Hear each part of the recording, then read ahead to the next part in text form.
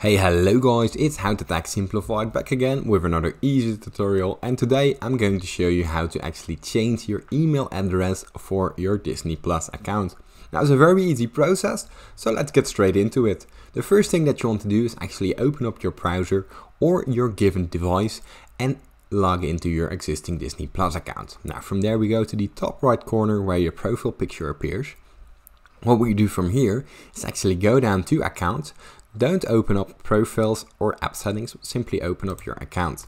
Now from here we see our account details, and here we have our email address. Now you simply press the little icon, the pen icon right beside it, and as you can see here you will receive a 6-digit code from out your email, and here it will give you the access to change your email address. Now it's very easy, and that's it.